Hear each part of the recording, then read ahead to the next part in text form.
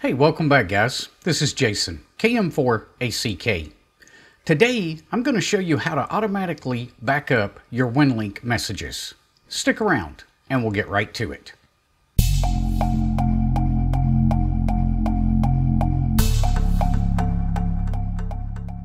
Real quick before we get going today, I've got to give a shout out to these guys. They're my latest patrons over on Patreon. If you'd like to help support the channel, I'll leave a link to Patreon down in the description below. So before we get to the tutorial today, I want to give you a little background and why I decided to write this script to begin with. If you're not interested in the background, I'll leave a link, or not a link, but I'll leave it right here on the screen, the timestamp, so you can go ahead and jump forward to the tutorial itself.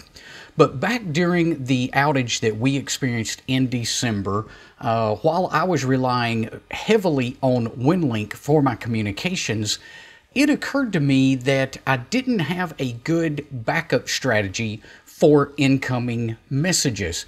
And this could be problematic. Now, I always keep backup cards on hand for the Raspberry Pi itself. So if something happened to that particular Raspberry Pi, that wasn't going to knock me out of the game. I would just grab my backup card, reboot the Pi, and I would be back on the air.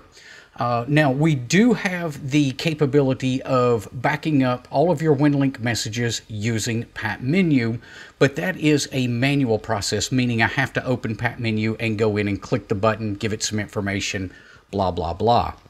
I was looking for something that was automated because during that event, backing up my email was just not something I was thinking about. So if the Pi crashed on me and I did go to the backup card, all of those emails that I had received during that event would not be on my backup card. So I started looking for a solution to make sure that those backed up and I could do it automatically without having to think about it.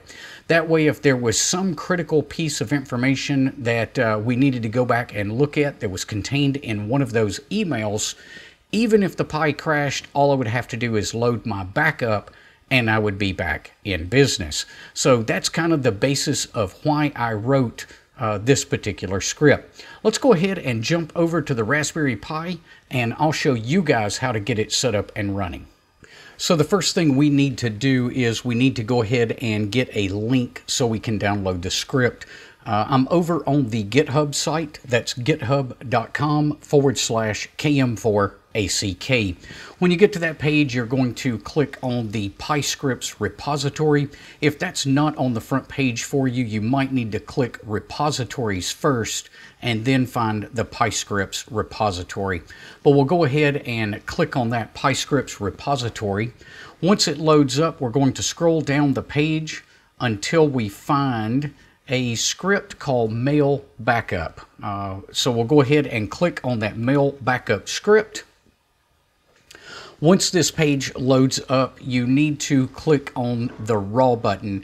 And this is a critical step. If you don't click on this raw button, things are not going to work correctly for you.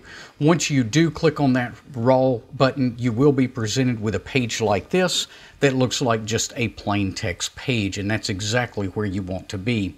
At this point, we're going to come up to the address bar. We're going to highlight everything there, and I'm just going to press Control-C on my keyboard to copy that link. And I'll just minimize the browser and go ahead and open up a terminal window. Now, this tutorial does assume that you are running Build-A-Pi. So if you are, you will have a bin directory. So I'm going to go ahead and move to the bin directory with cd space bin. Once I get into the bin directory, I'm going to use the wget command and then paste in the link that we just copied. And I'll go ahead and press return on that, and it takes it just a half a second to download. Once it's downloaded, tell you what, let me clear that screen. Once it's downloaded, let's run chmod +x mail-backup and press return. Okay, so now that we have the script installed and we've made it executable, we can run the command with a couple of different ways. So if we just run it with /mail-backup, The script is going to run, and it's going to try to search out your backup thumb drive or backup hard drive that you've got connected to the Raspberry Pi. So in my case, let's go ahead and open the file browser, and we'll move over to this KM4 ACK drive that I have connected. And you'll see that it's created two folders here. This is the current one, and then this is the older one. So each time this is run, it will move this file over to the old email backups folder, and then it will create a new backup directory with your latest backup information. So go ahead and double click into that. Let's look in my sent folder, and you'll be able to see that we've got a backup of all of the files that we have in there. Same thing with the archive directory. You'll see all of the files in that directory as well. So if you just run the script by itself, it's going to try to locate your removable storage drive and back up the email to that. Now I'm going to go ahead and delete those two folders just so we can run this again. I'll show you another way to run that.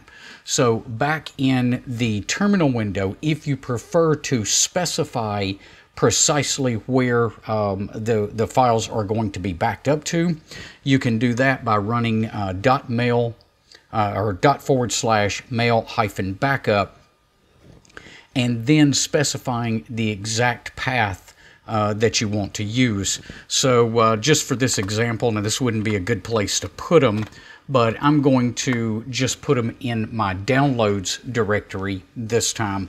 You wouldn't want to do this obviously in a real scenario, because the downloads directory is still on your primary SD card, so that really wouldn't be a good spot to back those up. But if you see, we just ran that and it went over to our downloads directory. And tell you what, let's pull this up and we'll go ahead and move over to downloads so that we can see that those same two directories were created. Now I'm going to go ahead and run that one more time, and the only reason I want to do this is I want you to see what happens when it's been run multiple times. So we've still got this directory here with a new date and timestamp on it. But now if we click the old email backups directory, you'll see that it moved that first backup directory over into the old email backups directory for you automatically. So it doesn't ever delete anything. It will just keep adding to that backup. Okay, so now that I've showed you how this works, the next thing I'm going to do is show you how to automate this process. And finally, I'll show you how to recover if you have deleted or if your email has gotten deleted, or maybe you've had a card corrupted or something like that and you've lost access to your email.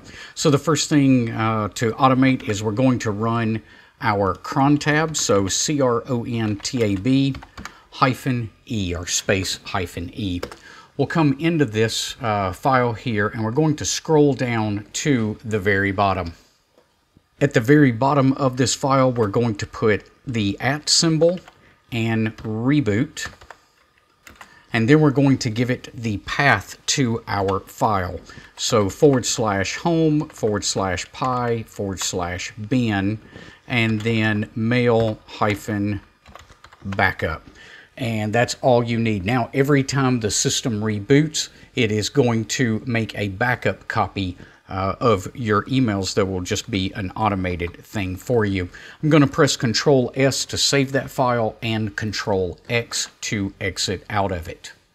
Now let's go ahead and once again manually run this mail backup command, and we'll just let it go ahead and put that out on our removable storage device, so you can see that I've got my backup files here. Okay, so first thing I'm going to do is I'm actually going to just go and manually delete all of my email. Now I'm running PatMenu 2.3.0. This is still in development, but it does have a cool new feature to it.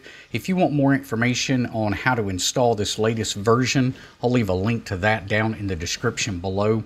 I'm just going to go to manage the inbox, and I want to delete, well, first I'm going to archive all of my email, and then I'm going to go ahead and delete everything. So first I'll delete my archive, and then I'll delete all of my sent mail. So now if I open up, tell you what I should be, let's minimize this for now, get it back to the main menu.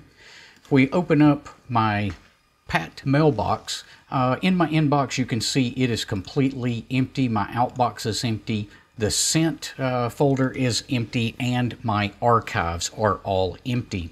So now what we're going to do is I'm going to go back to Pat menu and show you how to restore all of the messages that I just deleted. So we'll open up Pat menu, and we're going to come into manage the inbox, and I'm going to say restore email. When I click on that, it's going to ask me where the directory is that I want to restore from. So I'm going to go ahead and click on this here, and I'm going to say other instead of clicking on one of the defaults. I will go ahead and click on that KM4ACK drive that I have, and then right here is that folder that we just created, or that the script just created. So I'm just going to click on it and click open. Now that I've got my directory loaded up here that I want to restore from, I'm just going to choose restore emails, and it'll come back and tell me that the restore has been complete. At this point now, let's go ahead and open up the Pat menu, or the Pat mailbox again rather, and you'll see all of my archives are there, and if I click on the sent folder, all of my sent messages have been restored as well. Now I didn't have anything in the outbox or the inbox, but it did restore what I had. So there you go, guys. That's how you can automatically back up your Winlink messages, and this would happen every single time you booted up the Raspberry Pi. So you don't even have to think about is this being done. It just happens automatically for you in the background. Be sure to give us a thumbs up before you head off if you found this video helpful. We'll see you guys on the next video. Until then, 7-3.